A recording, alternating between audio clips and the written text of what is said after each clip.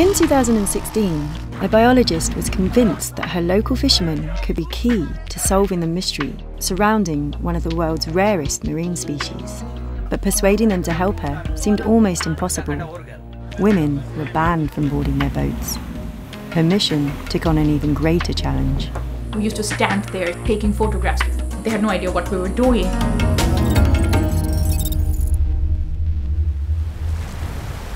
The first thing that I felt when I saw the ocean for the first time, I felt extremely insignificant. I had this huge passion that I need to do something in line with ocean conservation. Like many other women, Alifa felt the call of the ocean and decided to dive deep into studying one of the most elusive and bizarre-looking creatures on our planet, the sawfish. They're critically endangered animals by the IUCN Red List. They have been declared extinct from many countries. Convinced that sawfish was still living along her hometown shores, Alifa's investigations hit a major problem. An age-old superstition states that bringing a woman aboard a fishing boat was guaranteed to bring bad luck. And unfortunately, this myth is still very strong in Bangladesh, where she chose to begin her research. It's very difficult to travel in Bangladesh, in many parts of the country, especially if you're a woman. Fishing communities in Bangladesh, especially the coastal fishing communities, are very vulnerable. We used to just observe. We used to stand there taking photographs, talking to people.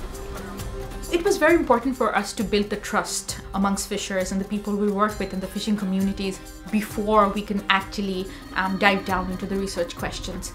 Somehow, a trust was being built.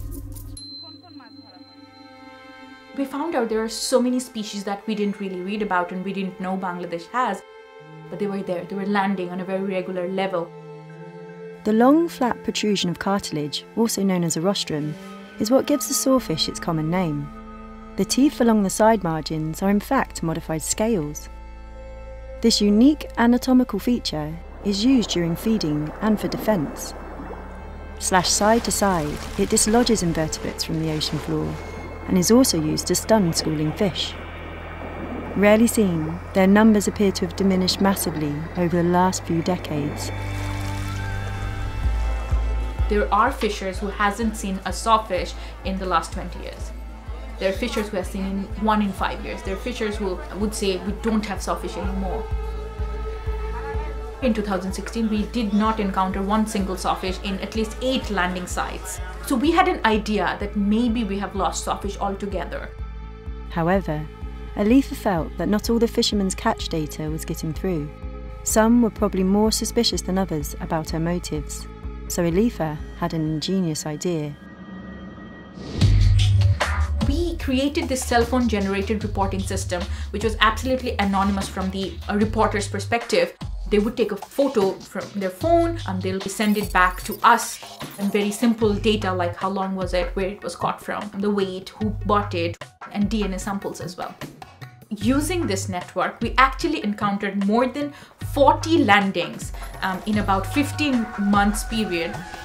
After countless efforts, Alifa and the team found out that sawfish were still present in the area. But their mission to save this very special species and its habitat faced another problem. Most of the sawfish would get caught as bycatch, but they are retained because there is a huge value to this species and a readily available market. Sawfish is highly valued across Bangladesh due to another superstition. People believe that its meat can cure human diseases.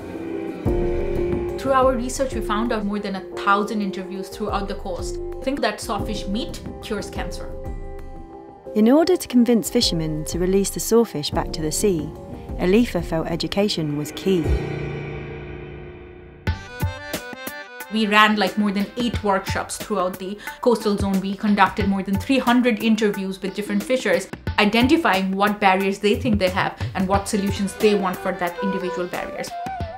The fishers actually came up with solutions which we couldn't even think about.